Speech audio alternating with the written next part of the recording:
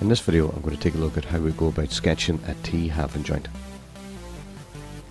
So as usual, I've got my isometric grid paper and I'm going to set this up by drawing a line at 30 degrees, just a sketch line, light line, and I'm going to mark off a few distances, 3 5s to be exact. I'm going to come to a depth of 3 squares.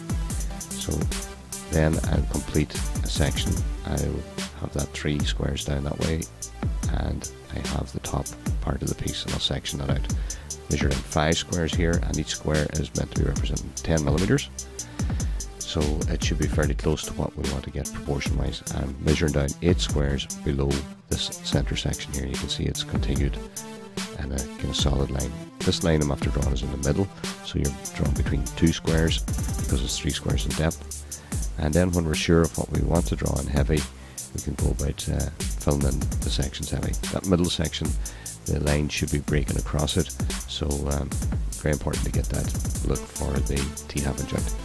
Now, like I said, the squares are 10 millimeters in size, or representing 10 millimeters in size, even though it'll be kind of close representation of our 44s.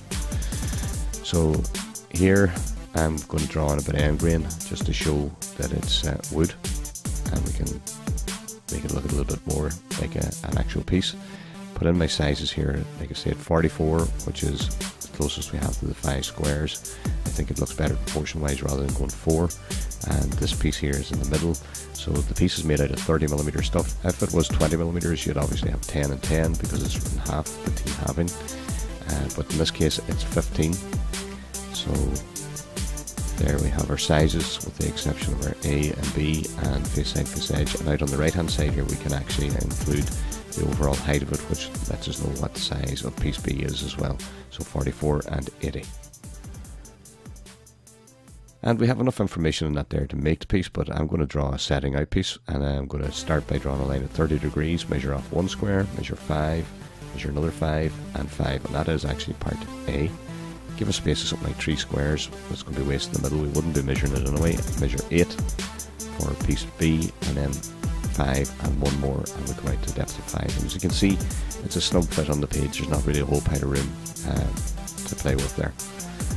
And I just complete the block by using my parallel lines of the 30 degrees again.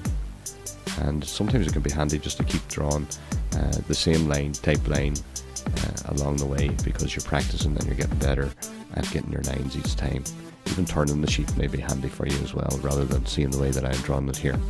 And I've got my spacings here now. I'm going for the middle line in these sections. And the whole idea of this setting out piece, while it's not necessary for you to draw it, is that you're able to hold your piece in front of the sketch, and you should be able to match your own piece up to that there. If it isn't matching that there, it isn't right, there's something wrong.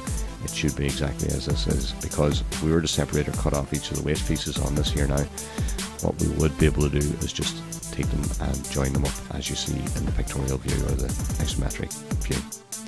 So don't draw anything heavy until the very end when you're certain, and you can see waistlines being marked in here. And this is our piece as it would be if it was set out, and naturally enough A and B and your face side, face edge, and that is our setting out complete of the Tee bridle.